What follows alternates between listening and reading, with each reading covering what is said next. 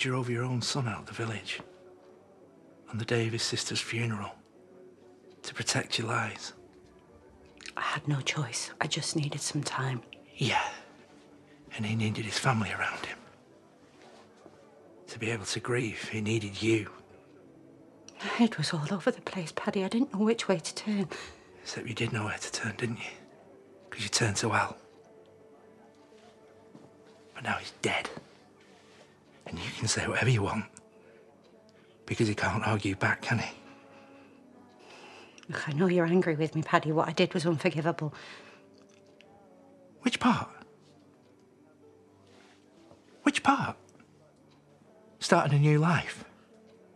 Taking my own daughter away from me? I don't know who you are. Paddy, I'm still Do you know what I did last night? Do you know where I stayed? I stayed with Grace. I just sat there, remembering her. Remembering us. All that pain we went through.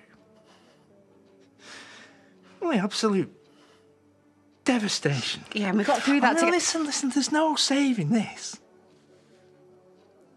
There's no coming out the other side. If that's what you're clinging on to.